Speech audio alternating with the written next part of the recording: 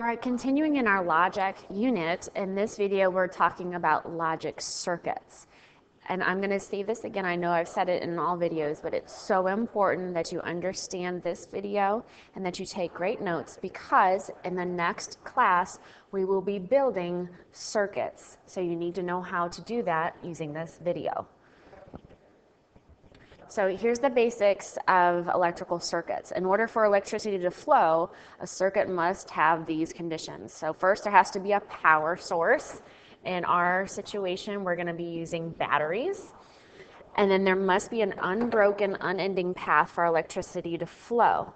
And what we'll be doing to either hinder that flow or let it flow is we'll be using switches, and we're going to be able to tell if that electricity is flowing using little light bulbs.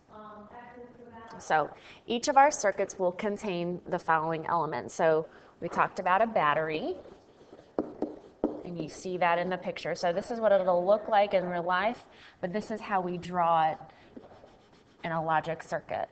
All right, we're also going to have wires, so those are just indicated by these lines. Okay.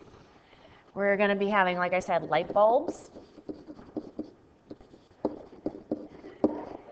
and that will indicate to us whether electricity is flowing or not.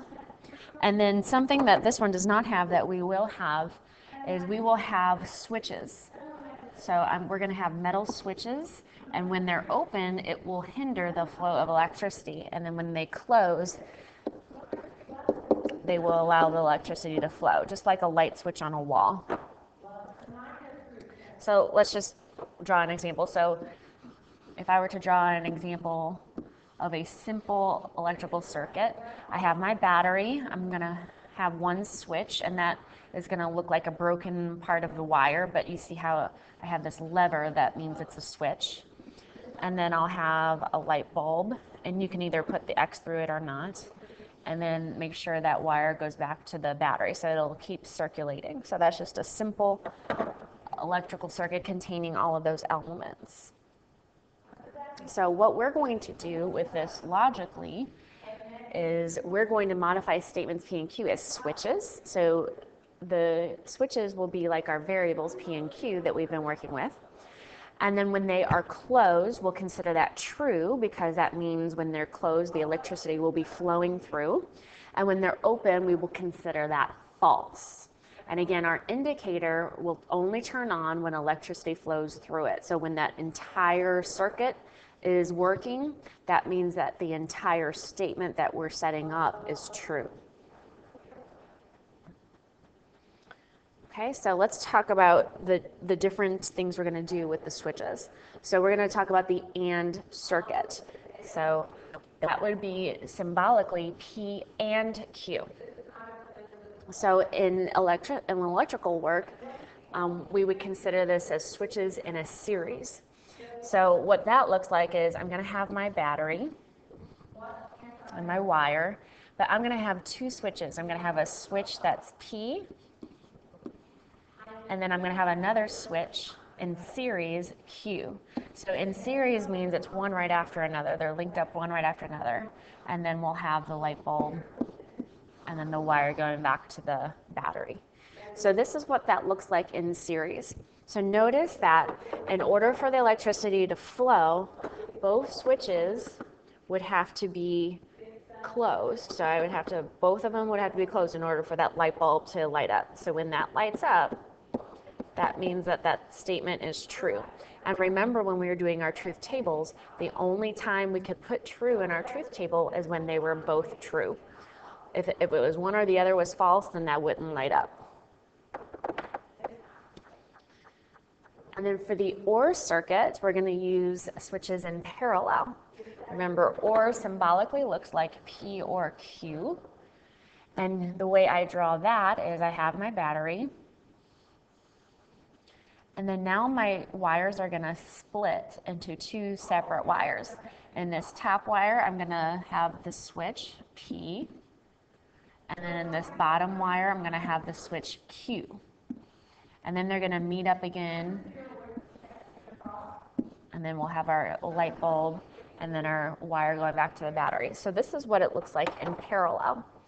So notice that in order for electricity to flow, only one of those switches has to be closed. So if the electricity was flowing and that top one was closed, P was closed, it would flow through and then light up that light bulb and then go back. So that would light that up. However,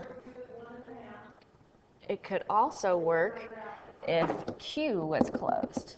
So if Q was closed, the electricity would go down in the bottom one and then light up the light bulb and then go back through. Okay, so either one or the other can be closed. Now, if they're both open, obviously that light bulb won't go down. And then if they're both closed, then the electricity can go in both options and light that up. Okay, so that matches our truth table for P or Q. Remember, for P or Q, as long as one or the other or both were true, then that statement was true. And that's why this parallel series or parallel switches works for OR. So let's see how we would do that. So we're going to sketch a circuit modeled by this compound statement, P and Q or R.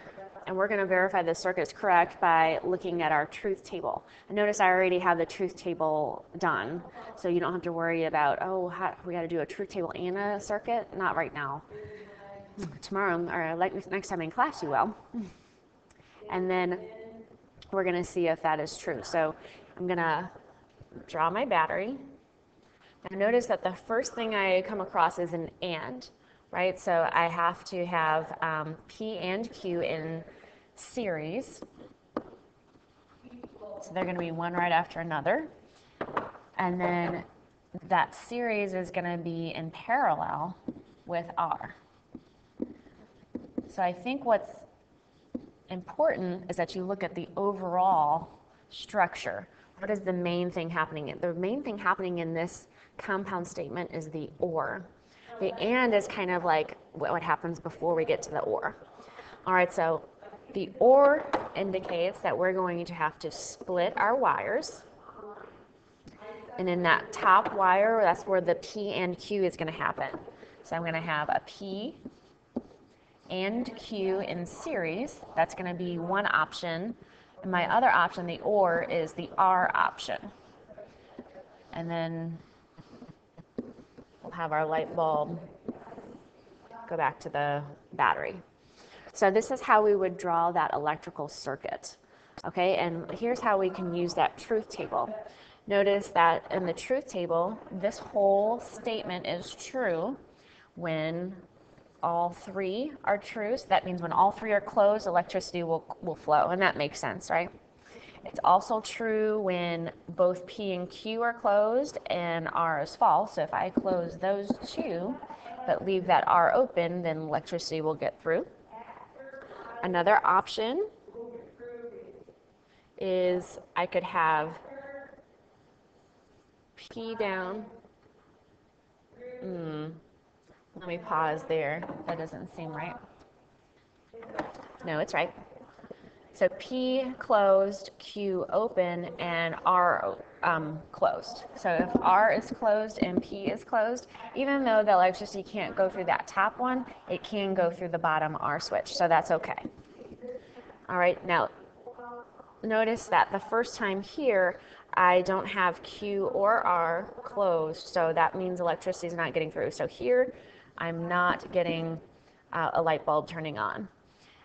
Here's another true, so that means, okay, I could have Q or P open, Q closed, and R is closed. So remember, as long as R is closed, I've got a path that'll work. So that's why it doesn't matter whether P is closed or Q is closed. As long as R is closed, then we're going to have electricity.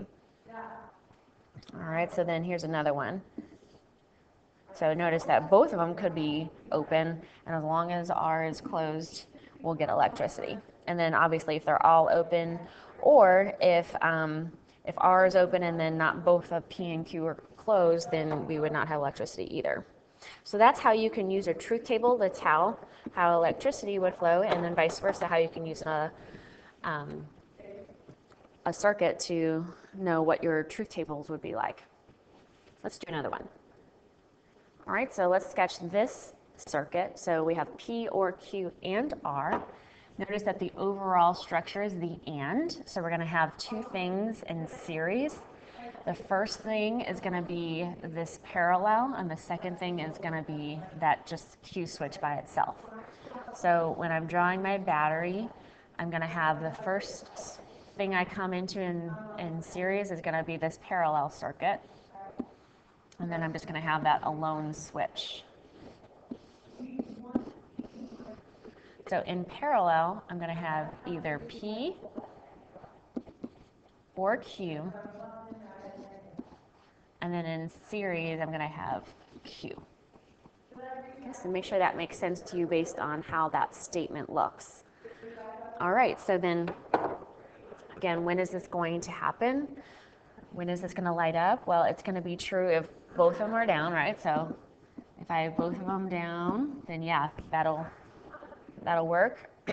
And then it's also going to work if I have just Q down.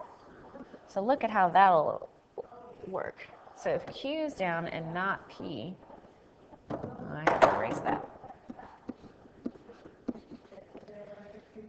So if Q is down, then that means it's down here and here. So notice that we're using the same variable for two different switches. All right, so it's going to go through here like this. Okay. So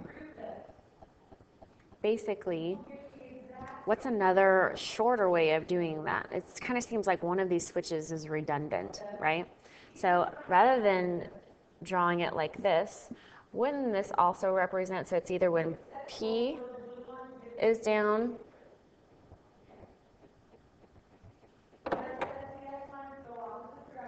so P can be either down or not. Notice that the only times that this lights up is when Q is open, right? It doesn't matter whether P is open or closed on those times. So P is really the redundant thing here. So rather than just having all this complicated circuit going on, really we can just put Q, right? So as long as Q is closed, this circuit will be lighting that up. That would have the same equivalent value as all of this. So another way of saying that is Q is logically equivalent to this statement. All right, so in class we'll do a few more examples together, and we'll look at some word problems like how does this work in a vending machine and things like that. And then we'll build some circuits.